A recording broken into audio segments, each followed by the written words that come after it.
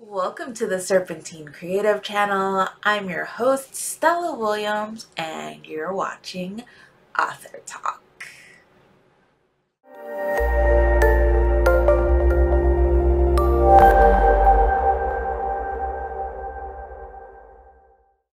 Today on Author Talk, I am going to be discussing an issue that I've seen coming up lately in the paranormal, sci-fi, fantasy, romance community about what exactly to call our groups. Because like anything, every genre has its subgenre, its offshoots, things that don't really quite fit the mold, and I've been seeing more and more of a push to kind of separate like sci-fi and time travel romance from paranormal romance into speculative romance, kind of like a play on speculative fiction. And I'm just like, I get it. I understand that there's, when people say paranormal romance, they initially think vampires, werewolves, shapeshifters, more like folklore, and not so much like the futuristic fantasy elements. And there is kind of this push for writers who do write more of, you know, the science fiction, the straight like fantasy, elves, dwarves-ish type of novels, for them to market their books as a separate genre, because paranormal romance readers are expecting the main four: vampires, werewolves. Well, I guess it's three: vampires, werewolves, shifters. No, vampires, werewolves, witches. That's what I meant. Yeah, my brain's not really today, but that's neither here nor there. But yes, so I fully support the more sci-fi and fantasy authors in wanting to kind of separate themselves from paranormal, but that just kind of brings up the whole issue of what are genres even to begin with. There are specific, you know, tropes and everything that like make you fit in genres, but if you are a genre bending author, where do you stand? And I know my books are at least the ones I've published, have been very clear in being paranormal romance. And I do read a lot of paranormal romance books, but I also do read sci-fi, fantasy. Recently I did a review for, well, this week's review was a YA. I guess it would be sci-fi, but I get it. I get it, trying to find your specific audience and trying to define what your genre is. And I'm finding that now that it's a lot harder for me, because I have several stories that don't fit in the paranormal genre per se, but they're not like just straight sci-fi. They're not just straight fantasy. They're not, well, my most recent isn't any of that. It's, you know, kind of like a contemporary erotic suspense, I guess. I don't know. Genres are a whole thing that you gotta figure out, and people are like, well, if you outline and you have a clear idea of what, you know, you are writing, then it shouldn't be an issue with finding your genre, because you'll already know your genre because it's based on these tropes and all this other stuff. And I'm like, yes, that theoretically is correct. Artistically, not so much. Not so much.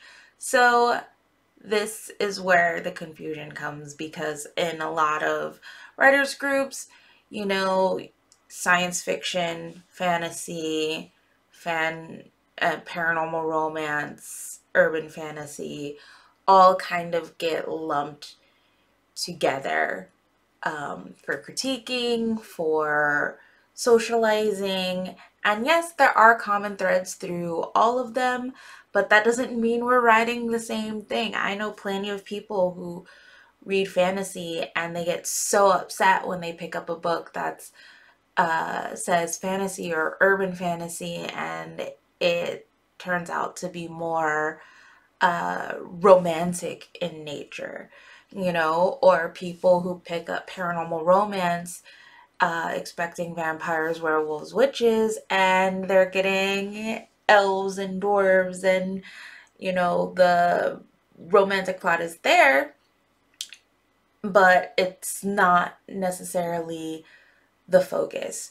So it's, there's definite lines that can get a little sticky to try to navigate.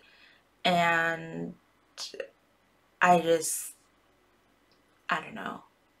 I think the only genre that kind of like bugs me is speculative fiction. Like the name speculative fiction. It's like so broad, and even looking up definitions for it online, it was like, okay, so really the only difference between like speculative fiction and like fantasy is that it's like not set in a different world. It's just a different interpretation of the current world. I don't know. Like there's like kind of conflicting definitions everywhere. Uh, and I've also found it a little confusing. I mean, I have my own publishing company. I publish myself, but as like an exercise, I decided to, you know, take part in PitMad, and I was looking into pitching at the Pacific Northwest Writers Association conference, and seeing like going through the editors and the agents and seeing what they're interested in and what they're accepting, and the fact that there had to be a special note at the top about what speculative fiction is, and why certain editors are instead of saying, you know, that they do paranormal or urban fantasy, they say speculative fiction, you know. And it's confusing as an author, and it's kind of confusing as a reader, because there is no real set definition for speculative fiction, because it is speculative, right? So you have no idea what you're gonna get if you're scrolling through the whole speculative fiction. Just, it's gonna be some form of fiction, fantasy, high fantasy, time travel, alternate world stuff. Like, that's it. That's it. So I know this was supposed to be an author talk, but it was kind of more of a reader talk. But honestly, I just find the whole speculative fiction thing kind of confusing. Like, just like, if you're gonna, I don't feel like there should be like a full-on like catch-all genre like that. Like, speculative fiction is just so broad, because technically all fiction is speculative. You're making shit up. Sorry for cussing. You're making stuff up, right? So if you are one of those time travel or romance writers, fantasy romance writers, like, just say time travel romance, fantasy romance, something along those lines. Make it very specific for your readers to know what you're offering them, because just saying speculative fiction is